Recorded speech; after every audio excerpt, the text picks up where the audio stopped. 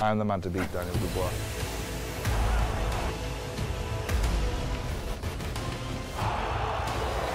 You're going to sleep. This is KUGAN CASSIUS for IFL TV in association with MTK Global. We're in Kazakhstan. I'm joined by Jamie Conlan. Yes, we are. What's your title, full title? Professional Development Coordinator. I don't know what it means. Love it, love it.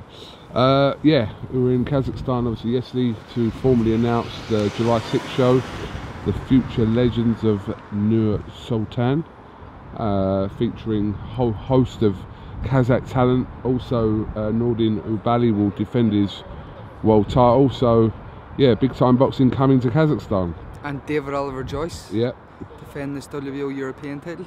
2 Olympians being on the card. Nordin from Beijing and London Olympics, and Davey Oliver from the Rio Olympics. But it's a top quality card. It's a real coup for MTK and Kazakhstan to get a world title fit on the card. To get Nordin to defend the WBC world title on the card is massive, and you know he's a quality operator. I think we'll get to see it. Behind that, we're going to see the next generation of Kazakh talent. Highly regarded amateur system, world renowned in what they do. The past 5 Val Barker winners of the Olympic Games, 3 of them have been from Kazakhstan. So we're finally going to see this breed of fighters coming through now in the professional game. We have seen, like I said, not too many from the pro ranks kind of make it to the top level. There's been a few, but not that many. But a lot of their history is kind of steeped around the amateur circuit, where there's so many good fighters. But is that a fair comment to make? That, I mean, we spoke about it yesterday. There was like a handful of Kazakh fighters that have kind of gone on to win world titles and become kind of names in boxing, but that compared to the actual talent that's on the amateur scene, it doesn't really kind of compare, does it? No, it doesn't. I think that's because the backing in the professional game isn't the same as the amateur game. I was speaking to a guy yesterday and he was telling me about in Karaganda, the gyms be full, the amateur gyms be full, and from no age kids get brought. It's free to train. There's no like admission. They are taught from a very young age wrestling and boxing, and like it's their #1 sport. It's amateur system, but in professional game they don't really have a system in place. They don't have like routine fights. They don't have big promoters coming in and helping out. The main fighters who they have seem to go away abroad, like the likes of Triple G and Daniel Lusinov and stuff like that there. So I think now if we put like a system in place that we can build something here and grow and nurture the talent, because a lot of the top amateurs also, because they're so highly received, so highly well looked after, they go into government jobs as soon as they win like a Olympic medal or they do anything very well, and they get really well looked after because they're respected in what they do and bringing home an Olympic medal for the country. So if now they've given the option, not the #1, maybe the #2 or #3, the option to become professional world champion instead, they're going to try and kick on and do that then.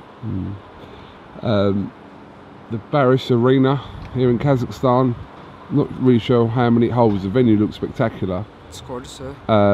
And the interesting part to this yesterday, that tickets available from as little as just over $1. So there's not really many reasons why people shouldn't turn up in the numbers on July the 6th. I know, insane. I think if it was in the UK, they would still try and make a pay-per-view, wouldn't it? No, but it's good that the emphasis is on people actually coming to watch it, to fill the arena ahead of kind of the sales generated by the tickets. We know obviously the average wage here in Kazakhstan is obviously far less than the likes of the UK, etc. So they just want everyone to come here. Well, that's it. It's good for everyone. It's trying to get everyone in. It's trying to get everyone involved. People love boxing here, so they'll I think no matter what the real price was, they would have came. But to make it open and welcoming to all is very good, and it's a smart move from the coordinators and the team. So I'm expecting there to be a full crowd. I think they were saying 13,000 or something, weren't they? So it'll be rowed, it'll be loud. It'll be exciting to see. Yeah. Just a quick word from last weekend. Obviously, Billy Joe Saunders, another MTK world champion. Well, back again as world champion, because obviously he lost his status as world champion. But did you watch the fight between him and Shifat Isufi from Stevenage?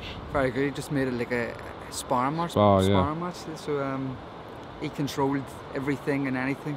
I listened to a wee soundbite from BT Sport put out of Ben Davison in the corner. Really good, like really interesting insight and heard his was thinking and the tactics were, and you know, he was cautious first on everything and just make sure he got the win, which, you know, they don't respect too much in the game. Everyone wants to see knockouts and stuff like that, but the art of hitting and not getting hit seems to be lost on a lot of people, and Billy Joe got that through and got it over the line pretty handily. Absolutely. Tyson Fury was in attendance at Stevenage. Obviously him and Billy Joe Saunders are very close. He's gone over to New York now to start camp. Not in New York, but he was doing some media stuff there yesterday, I believe. But they go over to Vegas. The big red carpet for him in New York, I seen. Yeah.